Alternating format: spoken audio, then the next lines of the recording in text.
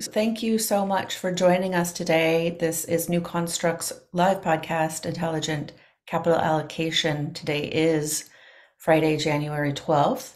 You have the usual suspects with you here today, myself, Hakan, Kyle, and of course, David Trainer. Please review our disclosures and disclaimers. And our agenda for today, I did want to make sure, I know that this is something that we talked about in December, but not everybody was around in December. Intelligent capital allocation is moving to monthly in 2024. All of those should be up on your calendar for at least the first half of the year. If you have any questions about registering for those, or if they drop off your calendar for some reason, you can always email me at support. One of the reasons that we are doing intelligent capital allocation a little bit less in 2024 is that we want to make sure that we're really able to focus on extensive amounts of training this year. We just put out Stock Tracker 50 in November. We want to make sure that we have time to ensure that we have office hours for the Stock Tracker 50 folks so that they can call in and ask whatever questions they want. Those are going to go up on the schedule shortly. And you have probably already seen the private trainings that David has been doing for our professional and institutional folks. Those will continue. If you have feedback as a professional or institutional member about the topics that you want to make sure that we are hitting this year, don't hesitate to let me know. I'm building out that calendar as we speak, and we very much want to make this year the year that you are getting every bit of value that you possibly can out of the New Constructs tools. As usual, you can get replays and slides on Society. And if you are not a member of Society, please do consider joining. That is where we are going to be pushing a lot of the information that you can get, and lots of interaction with the analysts, unless it's filing season, of course, and then they are busy guys. Latest and forthcoming research. We haven't been together in a minute, so there is a lot here. There's a couple weeks, the last week of December, that we never got to discuss, so you might pop out to the research portion of the website and check out what happened in late December if you haven't lately. First week in January, safest dividend yields, dividend growth stocks, most dangerous, most attractive, all came out for model portfolios, as well as parsing stats for the third quarter of 23, which is always an amazing bit of numbers to look through. This current week that we're on, a great Danger Zone podcast, as usual. Lovely to see those back happening in 2024. I love those. And earnings beat and miss came out as well. Model portfolio performance came out for long and short and long short. So those are really interesting reads to review, as well as a couple of model portfolios. The exec comp aligned with ROIC came out, and then the featured stock for most attractive, most dangerous came out. And of course, another fantastic long idea from Italo that the team has been working hard on, part of the ongoing energy theme. So you'll want to check that out for sure. Yeah, and I was just going to jump in. Tam's got it noted there, but the earnings miss and beat are really timely as earnings season kicked off this morning pretty much with the banks. And we've got the stocks most likely to miss. That's actually available to everyone. And then the stocks most likely to beat is available to pro and higher members. And both of those look at 5 stocks in the S&P 500 with overstated earnings on the miss side and understated earnings on the beat side, and look at some of our earnings distortion score metrics and look at who's going to be more likely to miss and beat upcoming earnings. So that's something to check out in the next coming days as we move into earnings season. And then also on the short pick mentioned there, we put out 2 reports about existing focus list stocks available to pro and higher members, on one that performed really well last year as a short, one that performed really badly as a short, and why they still are both overvalued and could fall a lot further. So definitely check those out. Now, I wanted to ask you a question about earnings distortion. That is one of the more special things that New Constructs does. Could you say a few words more about the earnings distortion work? Yeah, so it is a additional layer to our ratings. We've got our overall risk reward rating, which is more the long term, takes into earnings valuation. The earnings distortion score, which is more short term. It looks at the earnings distortion with a specific company, whether their earnings are over or understated, and gives a quick and easy rating on the likelihood to beat the next quarter's earnings. We've got strong miss, strong beat, and levels in between there. So it's a much more short term rating on earnings. That's very cool work. Anything else on the research, guys, before I move on? I think that's it. Okay, cool. We can always go back to it. I wanted to mention Stock Tracker 50. I know I already talked about it. If you are new around here and you would like to get to know new constructs a little bit more, in addition to joining Society, you might consider also getting a Stock Tracker 50 membership. This is our most economical membership. It's a great way to get to know the ratings. You can get a month-to-month membership. We have no long-term contracts that lock you in. If you have any questions about the best way for you to get to know new constructs, again, don't hesitate to let me know. support@newconstructs.com. I'm here to facilitate that for you. I'm going to hop out to Society next because, as you all know, we drive our agenda from Society. And so it is looking at Society that helps us understand what you guys care about and what you guys want us to be talking about. Before I dive into the particulars, I did want to point out this new professional and institutional members only area. If you are a professional member or an institutional member, we will be posting training here. This is a great spot for you to be able to discuss ratings in deep detail. If you want to have conversations about proprietary new constructs, ratings or data or research, this is a great place to be able to dive deep in there. And again, our analysts will be there to have those deeper discussions with you.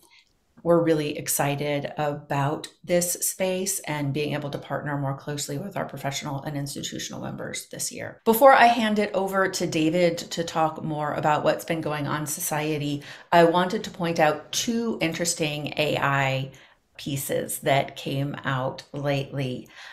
One is the All In podcast. I'm not sure if you guys are aware of the All In podcast. It's well respected and they have amazing guests on. And I just wanted to play this 30-second clip. It's really fast because they basically talk about what New Constructs does. And it's just fascinating to see folks out there talking about today. this. There's not enough research coverage. There's not enough analysts. There's no organized way to keep companies held accountable.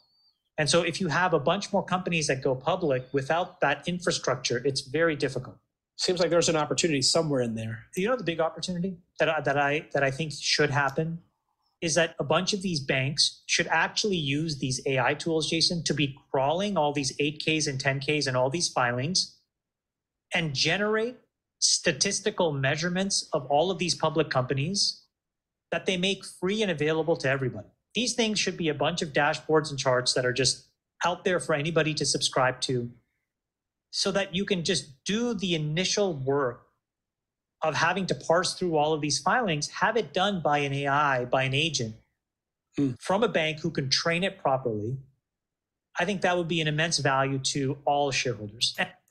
I think one of the keywords there is train it properly, because you can't just have any language model out there look at financial data and get it right. Just ask David. David knows. I did want to play this quick clip that is David responding to this exact issue. Again, this one's really brief. And then, David, I would love to get your input on what's going on in this space. Gets better, you just got better tools. But to Mark's point, at the end of the day, it's really all about the data and the quality of training data you can give the AI. It's not any different from before AI, we just called them models. And the old saying about models was garbage in, garbage out. Mm-hmm. And so it's really the companies that have the best training data are going to be the ones that can make the most of the large language models. Those models themselves are not necessarily that much of that much unique value. At the end of the day, it's the quality of the inputs. It's the detailed and accuracy of the training data that's going to distinguish one AI model from another. Yeah, and definitely the potential. So, David, I'm going to hand it over to you now to talk about society. But before you jump in, could you talk a little bit more about it's a brave new world out there for AI, but it also seems like it's same old, same old. Yeah, and we're seeing a lot. The Chamath thing, the Schwab thing. We're seeing big lawsuits with the New York Times against ChatGPT, and that's what that Schwab interview begins with. And nobody knows what's going on with AI. It's a big unknown. We see movies about how it takes over. Skynet and Terminator is going to kill everybody, and we're going to be sent back to the dark ages or fear for our lives and be exterminated as a race altogether. And then we've got stories about how AI can't answer very simple questions about lots of things, including SEC filings. So there's a huge gamut of good AI and bad AI. There was a great CNBC article we wrote on this topic recently around the challenges with AI, and it was around this interview. But there's a new firm out there which is really cool called Patronus AI, and they actually created this thing called Finance, which is designed really to ferret out which AI works and which AI doesn't. Because one of the biggest things we got to figure out these days is which AIs can we rely on? Not all AI is good. So how do we tell the difference between good AI and bad AI? And that's really what we bought. That's what our AI is sort of designed to do for stocks.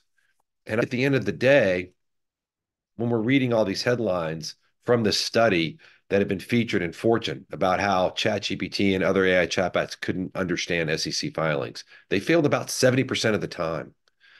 Here's from CNBC, ChatGPT and other AI models can't analyze an SEC filing. SEC filings are so complicated, even AI is baffled. These are all things we've known for a long time.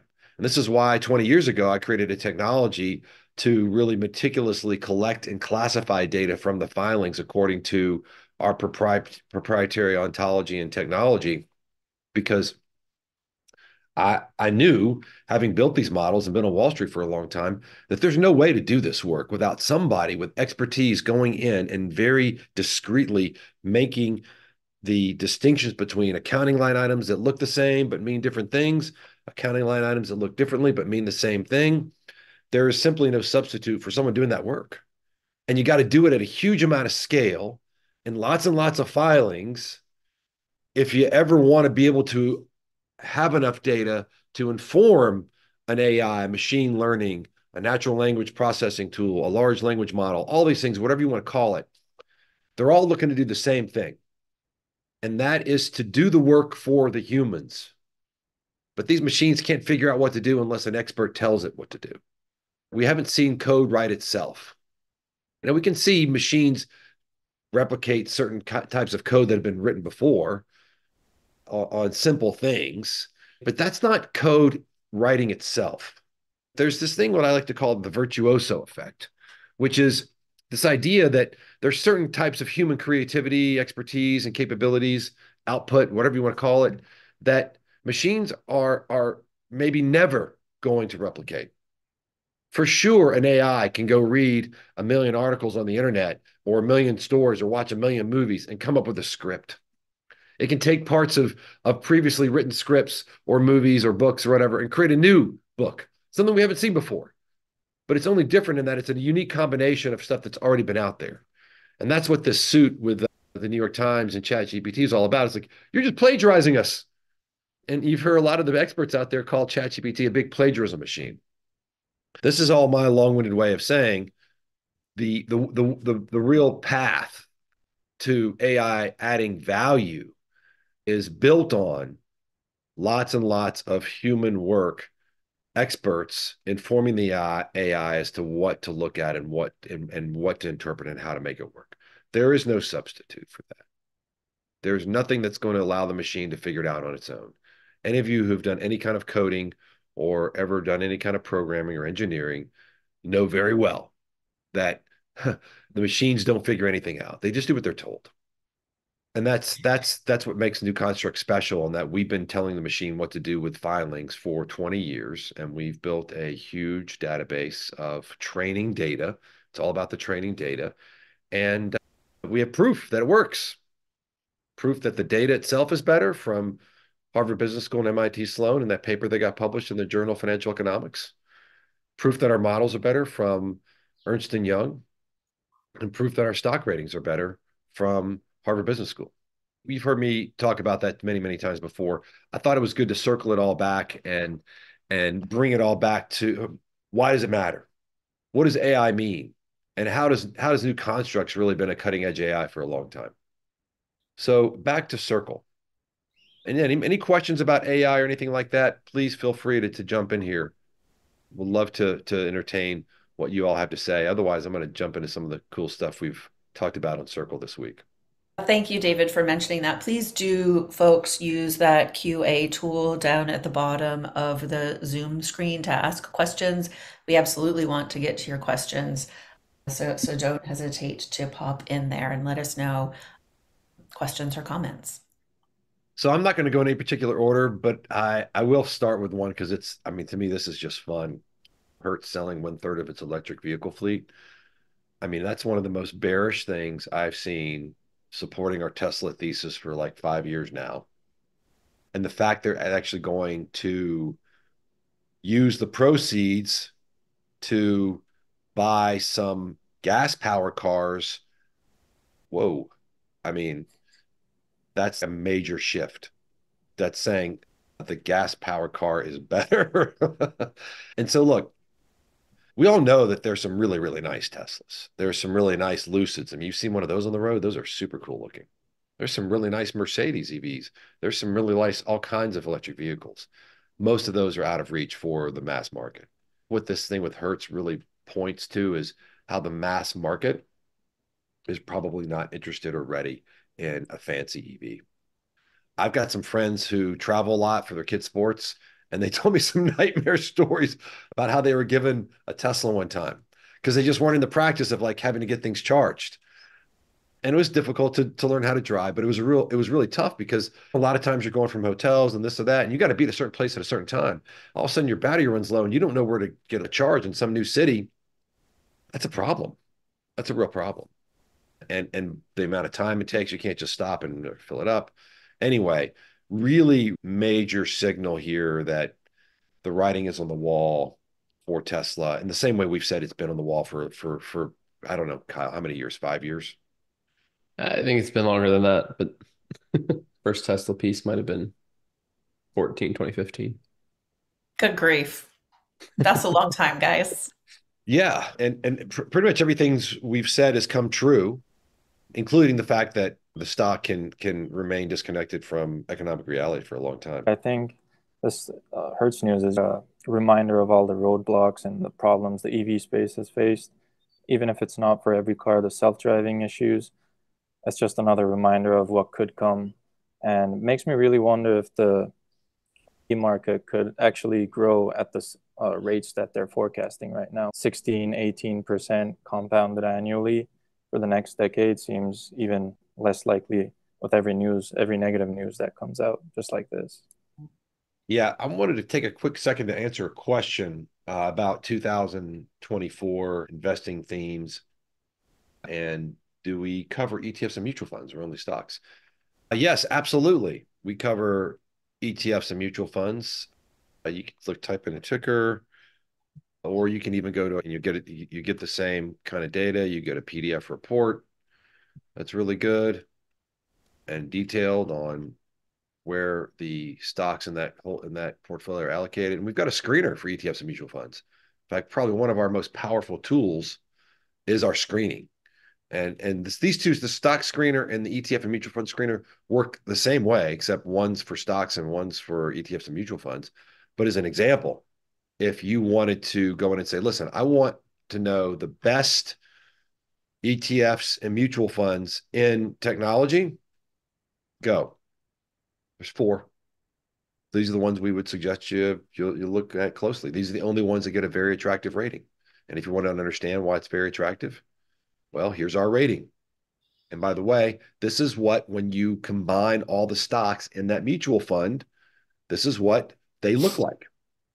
So if we were to aggregate the financial statements of all the companies in the Topaz Technology Fund, this is what the risk reward rating would look like. Then we give the fund a score on asset allocation. We ding funds that have a bunch of money in cash because we don't think you should be paying fees for someone to keep your money in cash. And then we also grade people on total annual cost, which takes into account all the costs of being in the fund. Where do we have some of that cost? Do we have cost details in here? I thought we did. There's a tab above that first chart right below the table. Oh, yeah. Boom. There you go. Yeah, all costs. So front end load, expense ratio, back end load, redemption fee, transaction costs. Transaction costs are important because all those transaction costs get passed directly to fund holders. So we're the only firm that I know of that has ever taken into account all elements of the cost to give you a true, what we call total annual cost.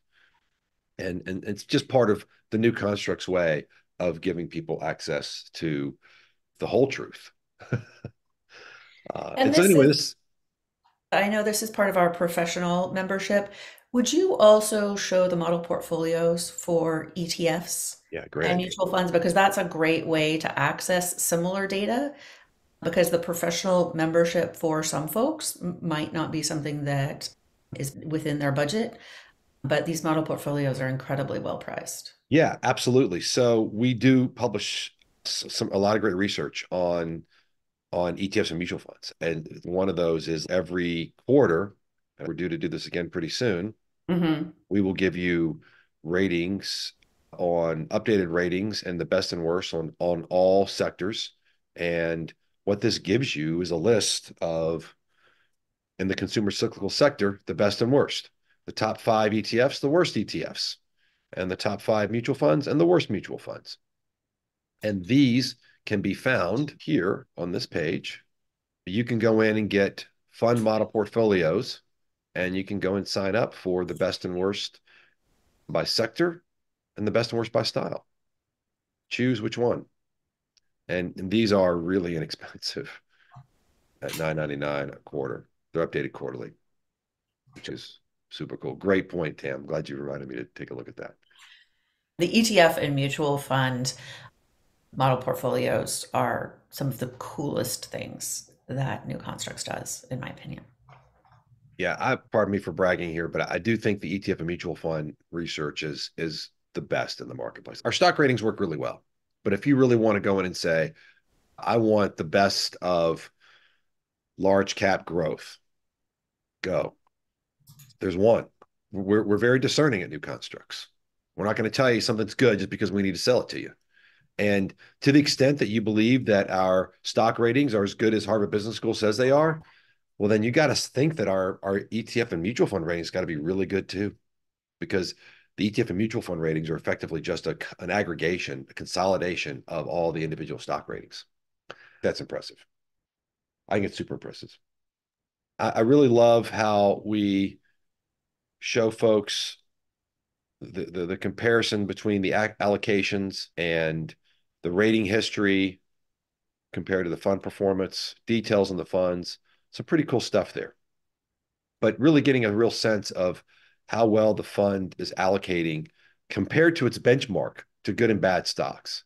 And you'll see here, the reason this fund gets an very attractive rating is that it just does a lot better job of allocating to very attractive, neutral, and a lot less to unattractive and very unattractive. That's the key. And I think this is an issue with our data provider. I don't think the fund ever went to zero. It's probably been really flat the whole time. The data on ETFs and mutual funds is a little bit tougher to get, but the underlying company data around the holdings remains best in the business and always will be as long as we're in the business. We had another comment from Charles saying that even the best ETFs and mutual funds sometimes have neutral or not attractive stocks inside them, and he really preferred to DIY his ETF or mutual fund. And not to get this into another feature training, but there is that feature. in the portfolio mechanism. So if you go into portfolios, you can pull together a DIY ETF based on the things that you want in your portfolio. Would it be a bad idea to show how to do that right now? I think it's, yeah, we can do it quick. I think that's a great idea. So yeah, let's say we want very attractive stocks in technology and we focus more on software. Go. And then we can say, okay, there's these stocks and we're going to create the January 12th show portfolio. And we could replicate that exercise across multiple sectors. We could do healthcare, and we want to go with pharmaceuticals. Very attractive. Add those to the January 12th portfolio. And we could keep doing this for as long as we wanted. But the really cool thing to do, exactly what Charles was saying, is now once we have this portfolio, we can add to it. Let's say, what I really want Microsoft. It's just one of my favorites. And I really like some of these names. A new construct has come up in the renew and rebuild thesis.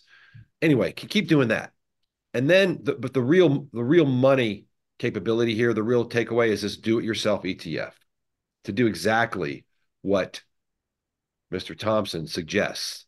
And that's where you can come in and say, okay, I want to create a portfolio based on this. And you can customize it based on how much money you have. So you want to put 5,000 in there. This will automatically create your order count or your share count for the order. And you can weight these, not based on market cap or equal weighting or the legacy ways of weighting things. You can weight it based on return on invested capital. And now you got a portfolio that's built around return on invested capital. And you can see how your portfolio compares to the benchmark. A lot of benchmarks, or anyone. You want to look at against large cap stocks or small cap stocks. Either way, this is a much better looking portfolio. Microsoft's the only one that's got the unattractive rating, but you get the sense this one looks really good. We take Microsoft out, it's all green. Look at that. Beautiful. And then you click this button and you get an order form. You can, in turn, if you wanted, we're not advising anyone to do this. We don't give advice. We're just a research firm. But this would be something you could use to create an order form in whatever trading app you have or send to your broker. And by the way, these portfolios could also include, if you wanted, a little bit of an ETF. Let's say you wanted to put a sector ETF in there as well. And you wanted to create that. You wanted to do it based on ROIC. We have an ROIC for the XLE. It gets a big weight, nice weighting. And so your order form would now also include an ETF. Anyway, to Charles' point, no reason to pay anybody to bundle stocks for you. All right. Thank you, David. There is another question before we move off ETFs. Could you talk about how to interpret the gap numbers for ETFs? The example is DGRO as very attractive, but the gap is 42. I know this happens in stocks as well, where you end up with a very attractive, but there's some oddness. Yeah. So one of the things to keep in mind is that the ETF and mutual fund ratings methodology is a little bit different. Because if we just rated the ETFs and mutual funds purely on the constituents of the stocks, what we see is almost all of them are neutral. There's this huge averaging effect. And so you get almost nothing in very attractive and a lot more in very unattractive, but you don't have a very even dispersion. So when we created the ETF and mutual fund methodology, we decided that we wanted it to basically go in and do something we didn't do with stocks, but we break up the universe based on top 10 is very attractive. We rate them all. We rank them all. And only the top 10 get to be very attractive. The next 20 is attractive. The next 40 is neutral, et cetera, et cetera. So you're going to get sometimes some ETFs and mutual funds whose constituent ratings here on the stock side would not be good enough to actually merit a very attractive rating. And that's the case for DGRO. If a stock had these criteria ratings, it would not get a very attractive. It would be attractive or maybe even neutral. I'm not sure. So that's one of the reasons there's a difference here. And it is possible for a stock rating to be attractive or somewhat, even if the market implied gap is is unattractive. And what you're going to see there is probably a situation where the company's current NOPAT is possibly really high on a really high trend. And so our algorithm that in our default scenario that's projecting estimating the future margins is a little bit lower than where the company's current margin is. And so with that lower, more conservative margin, it just takes longer to grow the business enough to create the profits required to justify the stock price. And that typically is when we see margins really, really steep, because our algorithm is going to take a 3-year average. Now we weight the average based on more recent data being more important over that 3-year time frame, but still a super high increase could create an average that's a little bit below or a good bit below, and therefore the market implied gap looks a little less sanguine than the other stats. But that's a great question. There's another question from Anil about could we put all those mono portfolios into one product? And the answer there, Tam, is we just showed that a second ago, right? There is a product on the site now where you can just get, and that's the link we put into the chat. So I guess you sent that to Anil probably in the reply. Right. Yeah. So you can buy those by the one, but if you should also consider the professional membership. I mean, that's one of the huge benefits of the professional membership is just readily access to all of that research. But you can DIY the model portfolios that you prefer as well. Yeah, one question we got was around, do we fine-tune the research for clients? We do not. We do not. That is not part of what we do. We publish certain research. We give people the information.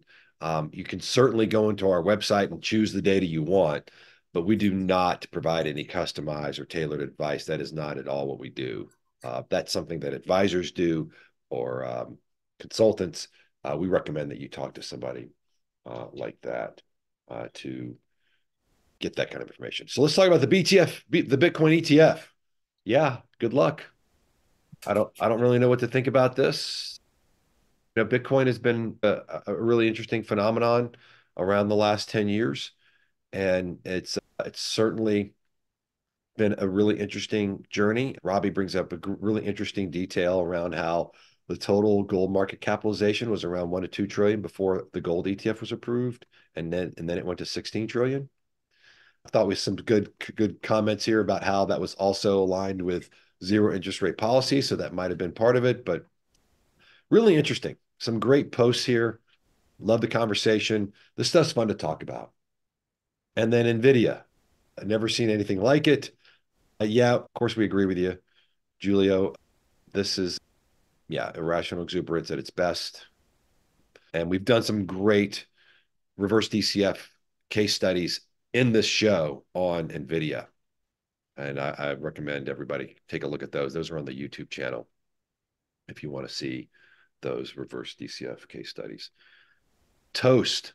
So this was a really cool post by Panaki, who on a regular basis provides some really thoughtful comments and ideas and posts in general.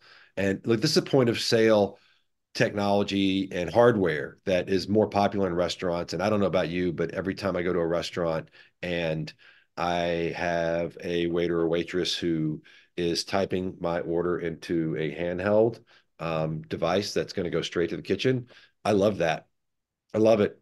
I think they're more likely to get it right. I love the fact that I don't have to worry about them forgetting to put my order in. The fact that it's straight to the kitchen. I love the fact that it's probably more likely to be accurate. I think it's great. I've even enjoyed using those kinds of points of those pieces of technology at the restaurant without a waiter or waitress, or with both. It's great. The waiters and waitresses can be important middle people and help out, but you don't always need it. A lot of times slows things down for your fast or casual kind of restaurants. I mean, these days you just go in and you place your order, you walk in, it's like at the grocery store, except in reverse, right? It's all sort of fast food oriented. This is an important technology, and we're seeing it around more and more. I think the one thing I would be mindful of is that we see a lot of these. We saw it first with Block or Square, and Kyle and I have actually talked about some of these stocks around whether or not they're potentially overvalued, because we think that there's multiple technologies: Square, Clover, Toast. And the real question here is, whether or not it's going to be commoditized pretty soon. I don't know. I don't know how special that technology is. Yeah, Toast has been interesting because from the research and reporting side, it pops up in a lot of danger zone screens, but with the overhang of, does it get commoditized? Does it get acquired? It's not something we can really nail down a catalyst on it. And so it looks bad right now. There's a chance they get that mass market share, improve profits, but that's you're betting on a lot there in a market where I think on Toast's own website, they list 25 different POS systems that they're competing with. Obviously, they think they're the best, but when there's that many out there, it creates lots of price wars and race to zero almost. Yeah. And if blocked with all that market cap's got a lot of capital put to work. Here's another great post, Cole Bush from last week, how to consistently beat the market. I don't know if you guys have heard of Unusual Whales, super cool. So is Quiver Quantitative. They track congressional trading activity.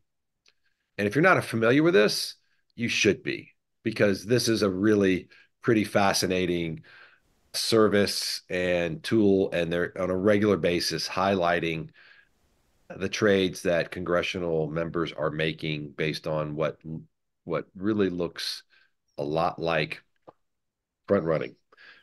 I think there's no question. There's a 60 Minutes special on how often the Congress people are acting on inside information based on the information they get from security meetings, from committee meetings.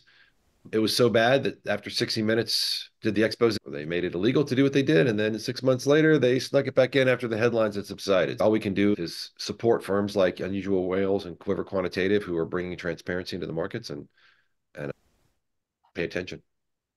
I mean, I theoretically knew that this was happening, but reading through the Unusual Whales, it's really specific, shocking.